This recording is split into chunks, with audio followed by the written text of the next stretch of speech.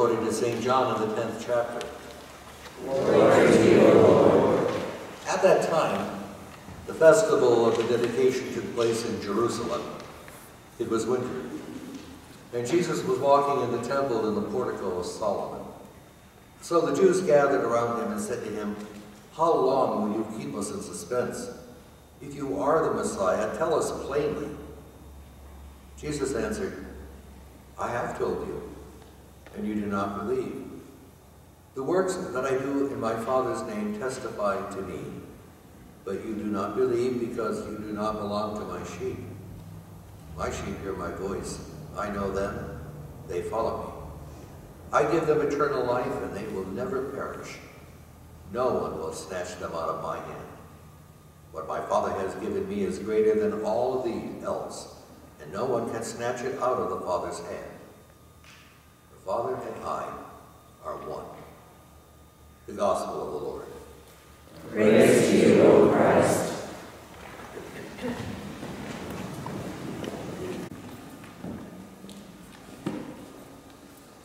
Children out? Good. This is an interesting text, especially because it's Good Shepherd Sunday, because it doesn't sound very shepherdy to start the whole thing. We have to look at this and think in terms not only of what we've heard, but the text that came before this particular reading, because what has happened is Jesus has gone and he's cured somebody on the Sabbath. And this is observed, you see, by the Pharisees, and they have an option at that point. They have an option to say, "Well, will you look at that? Isn't that something? He got cured." But no, they go straight for the fact that he broke the Mosaic law. You're not supposed to be doing things on the Sabbath. And Jesus just looks at him and he kind of shakes his head. "I can't quite believe this." And then the conversation starts going, and the competition of how you interpret this. Some people say, "Well, he's crazy, he's insane. He has a demon." Then others say, "But wait, if he's got a demon, how can he be doing the things he's doing? I mean, this is not demonic stuff, curing people." And a great conversation is going on. And you can almost feel the crescendo in John building to this morning's text in John 10. And that's why, when he thinks about writing this, it's the festival of the dedication, better known to us as Hanukkah. And it's winter. You even set the scene of what the weather might be like. And he's walking into the temple, and some of them get to Jesus, and it's almost like they can't take it anymore. "Will you please plainly tell us, are you the Messiah or are you not? We want to hear it yes or no. I don't want to hear any other type of conversation going on. Yes or no, tell us, Jesus." And he just looks at the whole thing, and once again, "I have told you, not with yes or no. The works that I do in my Father's name, that's what testifies to who I am. You do not believe because you don't belong to my sheep, because you just can't give up your old way of thinking. That old way of thinking that ties you to the possibility that nothing can happen outside of your laws, your rules, and your regulations. And yet, funny thing is that most of the time, that's how life really is, isn't it? You just can't pull them into it. But then, he goes into shepherding. Listen, he says, "My sheep hear my voice." They're not debating whether what I did on the Sabbath was right or wrong. They hear, and when they hear, there is trust, there is safety. And because of this, they will never perish. No one's going to take out of my hand what the Father has given me. No way. And that invites us, really, in many ways, to kind of look at our lives and see, what's been going on, what we're doing, how we put them together, and from a daily living type of standpoint. And I find myself, I have to kind of constantly look for reminders about what this shepherding thing is all about. Because I have this tendency, I don't know, do you too? To kind of think that you kind of rule your life in ways, and then all of a sudden life comes crashing in on you when you least expect it, and sometimes it's good, sometimes it's not. But there are those moments in time when it's so negative and it's so painful and it's so hurtful, and in your anguish, you want that feeling of safety. Somehow that knowledge that in the middle of all of this, I'm not alone. Because there's nothing worse than being alone at that moment, feeling so utterly helpless. I remember that once when I was kind of keeping guardian with a mother, father, and brother, watching their brother die in New Hampshire, and after it was over, I had to go to a phone booth and call the council president, kind of a version of our Sid today, and tell him that the long vigil was over. And there's no cell phones back then, this is a few years back, so I'm in a phone booth in this hospital, and I'm dialing the number, and all of a sudden, and I don't know why it happened, I just kind of fell to the bottom of the phone booth. And I felt so alone. Abandoned. I'd watched a 20-year-old, talented young man die. And I was caught in that great conundrum of why? Why so young? Why so promising? Watching the anguish of parents and his brother. And I had never felt more alone in all my life. It was as if the anguish of seeing this whole thing happen was so crushing that at that moment, I wondered, why? But I had to get up and I had to make the phone call. I had to do what I was called to do. I went back to the family, and there's silence, because there's not much to say at that point, is there? Except, after sleeping in chairs for 3 nights, in the same clothes, we all leave, we go home. They start making arrangements. And so, when you have to do a funeral for a 20-year-old like that, you stop and think of what you want. What do you want to say? And all of these college students, and they're all packed into the church too. And they've never experienced the death of someone of their own age, only people who are older, and that was, of course, acceptable. And so, of course, we use the 23rd Psalm. Now, the good thing about this is that the young man who died was one of those type of kids who was part of the youth group, did all kinds of fun things, was always part of the church, and as a result, I had to go to that psalm as my resource.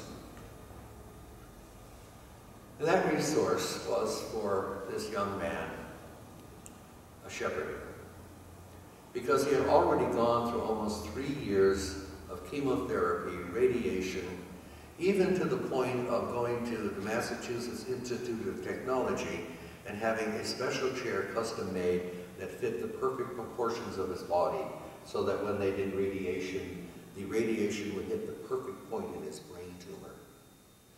And at the end of the 3 years, their parents' health insurance cap was exceeded. That cap was $1 million, and it went way over that. But through all of this, he really didn't like to be fussed over. And he didn't like it when his mother and father were talking about him to other people. And I remember Leslie and I talking to his mother when we were up at camp, and he knew what we were doing, and he kind of just looked at us like, "Stop it, I'm still here." And so it was that evening at camp, we had a bonfire, and he was off in the distance, and we were listening, and we were talking about the 23rd Psalm. And he just sat at a distance and he listened to all the conversation. He didn't join into it. But I would imagine at that time, because they had exhausted all possible medical intervention, that he listened quietly to that psalm, "The Lord is my shepherd, I shall not want." Even when anything else fails, when I have gone through what I am through, I know that somehow green pastures belong to me. And this thing that I call cancer is the enemy, that in front of it I am anointed with all of God's grace. and then looking out into his future so uncertain, to take some kind of strength in those words that surely goodness and mercy would follow him all the days of his life. And so we laid him to rest, one who heard that psalm over and over again. And there was never this consternation about who Jesus is. Tell us plainly, are you the Messiah or are you not? It was part of his whole life. And why was that? Because there was a congregation that took him in as a toddler, put him into preschool Bible, singing little songs, Jesus loves me, this I know. Why? Because the Bible tells me so. Going through grades 1, 2, 6, 7, all the way up to confirmation, doing the confirmation program, part of youth groups, going through all of that, and I began to think how important it is to remember the safety of what shepherding is all about. It was not God just shepherding him. God gave him friends, colleagues, mother, father, and a whole congregation, so that when that time came where we had to release him to the God that loved him, to the shepherd who took him into his kingdom, that I began to realize shepherding is all of our business too. We have the ability, you see, to do what Jesus did, to shepherd one another in some shape or some form that allows people to say, I'm not alone in this moment. Because any moment you almost can find yourself feeling that God isn't with you, abandoned.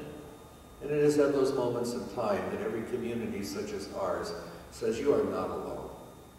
I will reach out to you because I need shepherding too. And I have read the 23rd Psalm and I believe those words. And I take those words, maybe not so much in reciting that psalm to you, but rather just sitting and listening to you. Talk to me. Tell me what's going on. I don't know if I can solve it, but I can know and tell you that I've heard that 23rd Psalm also. And I am here with you. And it is beautiful. And because of that, on Good Shepherd Sunday, we have sung it. And I love singing it. But I would like for us now to turn back to that psalm in your bulletin, please.